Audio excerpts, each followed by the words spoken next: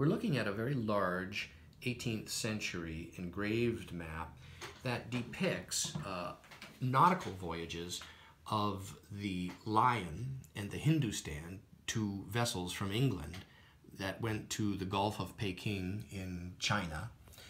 And so this chart actually focuses on the tracks of the two ships with their coordinates as they made the voyage. It's interesting because the title alludes to the daily statement of the barometer and the thermometer as observed at noon, which hints at the attempt for longitude, the attempt to find longitude and accurate navigational methodologies.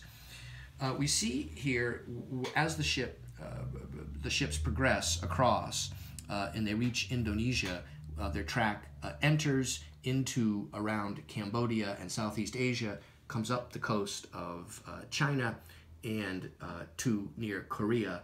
The interior is got numerous annotations about the various tribal and ethnic types of peoples living, for instance, in Tartary or Little Bukharia, Little Tibet, Great Bukharia, Turkestan, and so on.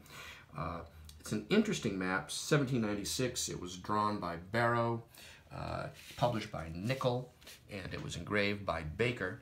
It's got some minor small separations at fold line intersections, but the paper is quite heavy and well preserved overall. It's a nice example of a scarce monumental 18th century map, and it's available now online from me, Brian DiMambro.